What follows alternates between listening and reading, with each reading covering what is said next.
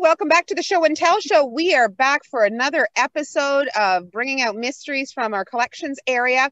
We challenged Penetanguishene Centennial last week to bring something pig related out from the collection. We've had chickens for National Rotisserie Chicken Day, and it was the Pork Rind Festival last week in Ohio. So I thought something pig related would be kind of cool. What do we have, Genevieve, from Huronia Museum? Okay, I have to preface this by saying that I always get my pig, my ham, whatever, nicely butchered and packaged. So I learned an awful lot this week. So what I have brought in are 2 bell or candlestick hog scrapers. So these are used, and they are still used today. You can look them up. You'll find lots of videos on how to butcher a pig. So once your pig's been killed and the blood has been drained, what you do is then you have to scald your pig. There's a couple of ways to do that.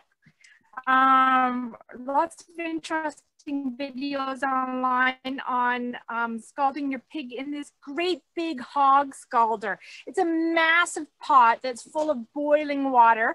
So you hang your pig by his back legs from this kind of coat hanger like contraction called a gambrel. You've got him suspended from the front end loader or your tractor, a winch on a tractor. And then you dip him into the scalding water, swish him around for a couple of minutes, and then pull him out. And the hair should be ready to come off. So these things are kind of like razors, like straighter safety razors. And so then you just rub them along the pig and remove all those really tough bristles. And now, honey, that will ensure that you don't have hairy pork rinds. So there you go. I don't know how old these are, but they have not changed shape at all. They're the exact same things that you can buy online from various Amazon, possibly, if you're interested. So there you go. The hog scraper. They look like cymbals.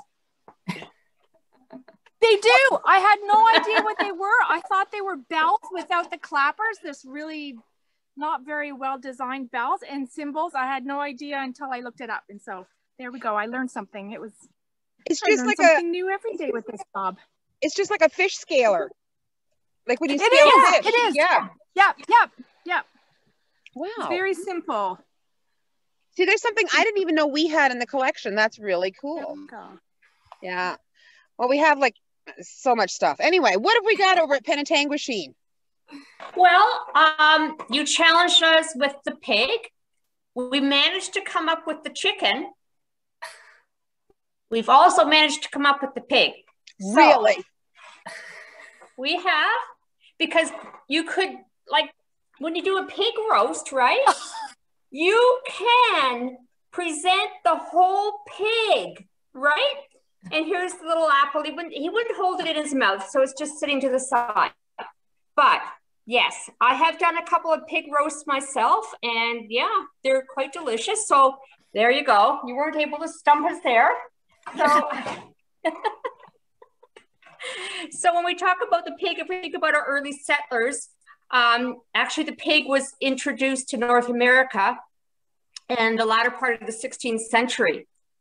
So the early settlers would just let them roam through the woods, and they would feed on acorns and things like that. Prior to the time of them putting up fences, they would just kind of wander through the woods. And butchering, Genevieve kind of touched on that, the dipping in the hot water, whatever. It was done in the fall when the weather was colder, so that the meat would not go bad during the process, because it would take all day to do a big hog, once you cut your hams off and your bacon and all those other parts. But nothing would be wasted, because you could pickle the feet. You can also roast the tail, dry the ears, make head cheese by boiling the head. And people are turned off by that, but it's really just the meat coming off the head, and it's set in like a gelatin. We can buy it in the stores today. It's just a lunch meat, right? So Schneider's still makes it. Yeah. They do. You can still get it from Schneider's.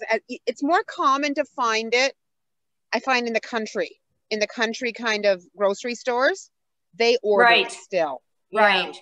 Because it's not cheese by any means. No. It's a lunch meat. No. Yeah. So, yeah, because there wasn't any refrigeration, of course, you could smoke it, you could pickle it, you could do all those things with it. And you could also make sausages. And so what we have for our artifact today is this meat grinder made by the Alexander Verk company, and it was established in 1885. And if we look down inside the funnel where you would feed in the raw meat, there's a swirly thing in there that would push the meat forward, and it would come out this end as ground meat. So the Alexander Verk company did claim that their machinery was pretty much indestructible. However, ours is missing a handle, so they might have exaggerated their claim a little bit.